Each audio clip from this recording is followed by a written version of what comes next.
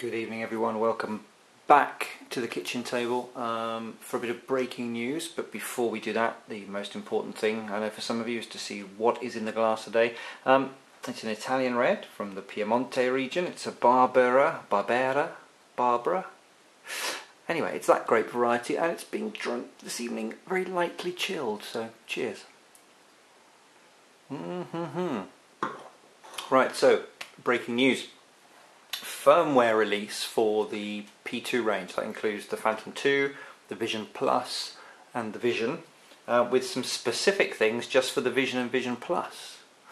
So the main news is that we've got new main controller firmware, which is now 3.06, and the central board firmware is going up to 1.0.1.32.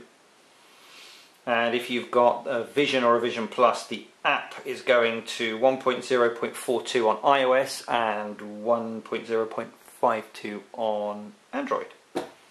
So, what are the changes? Well, if you look at the change log, the main new feature is a new battery level system. You get a low battery level warning and a critical battery level warning.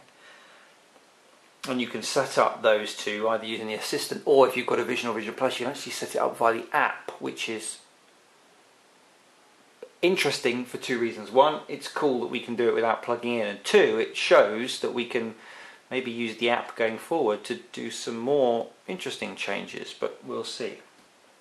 Anyway, so they operate these battery warning levels seem to operate differently depending on whether you've got a P2 or a Vision or a Vision Plus. So if you've got a Vision or a Vision Plus, what happens is that it will basically track your height and distance from home and calculate the amount of battery power it thinks it will need you to get back with a margin. So there'll be a new indicator at the top of the screen, and then when it falls below a certain threshold called the low battery level, it'll give you a pop-up on the app, a bit like it does at the moment if you enter a no-fly zone, or you have a compass calibration, or you lose control signal. You get a little pop-up that tells you that. So there's going to be something like that.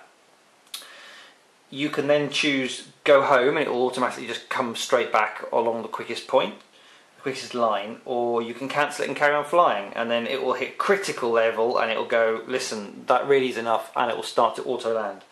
You can then do the usual thing of giving it some throttle. The throttle response will gradually get less and less and you have to push harder and harder, but you can at least steer it away from a lake or a tree and land it clear.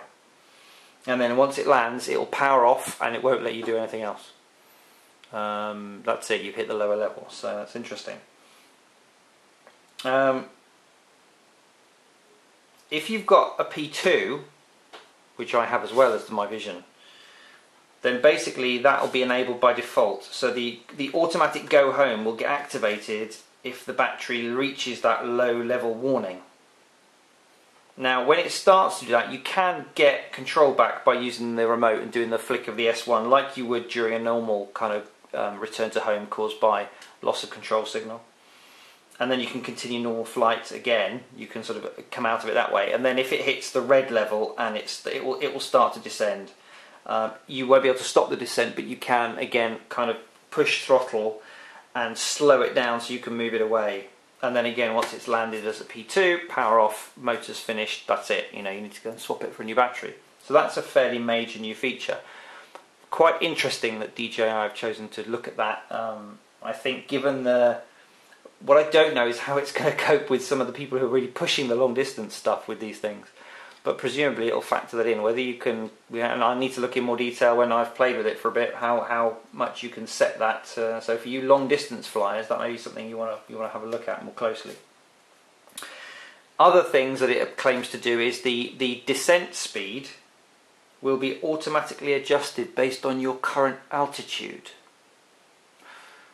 Now I don't know what that means because I haven't had a chance to play with all these things yet because it's dark, but I assume, and it's only an assumption here, but I assume what it means is that the higher above the ground you are, the quicker it will allow your descent rate to be. I assume, but I don't know, but we'll have a look at that. The other thing that I mentioned is the minimum adjustable height limit is set to 20 meters. I don't know what that means. I don't know whether that's referring to the minimum height where you can start a safe descent, or whether it means it's the minimum for adjusting your flight limits. No idea. I'll have a play and find out. Video signal from P2 Vision. The Phantom Vision, sometimes people were getting, especially with the later firmware, and the app updates, getting some video drops. They claim that they have fixed it. So if you're having video drops on your Vision, not your Vision Plus, this might be good for you. They also claim various bug fixes, which they don't tell us about, which is very annoying, but there we go. One thing that might be important to some of you, I know there's been a bit of buzz about the magnetic declination issue, whereby if you live in certain areas of high magnetic declination, you get toilet bowl effect and J-hooking, and there's been some work going on in the background with a sort of beta tester group, I know. And what the DJI have released into this firmware is what people tended to find was that if they're flying around in these areas of magnetic declination, after a few minutes, the NASA learns what's what and the flight improves. What this update brings you is a store of that learned declination value, so that in the next time you fly, it will have stored it already. So it should be straight in with the good flight characteristics, not have to go through 5 or 6 minutes of learning, and then when you switch the battery off it loses it and you have to start again. So that will be very good for you guys who were suffering from that side effect if it works. The other thing that they've done is they've made some changes to the app for the Vision and the Vision Plus. So you can now change that battery level thing in the app, which is great. There is a compass calibration feature that's been added, which I believe means you can actually start the calibration feature from the app rather than flicking the switch. In other words, you can put it into calibration mode via the app, which would be nice. And they've added a hotline feature, so you can get to post-sales support. Yeah, okay. So that's some fairly big changes. I'm going to download it onto both my P2 and my Vision, and I'm going to spend a couple of days having a little test. I won't be able to do much solid until Thursday, owing to my childcare responsibilities. But if anybody wants to be a really early adopter, let us know down here what your experience is.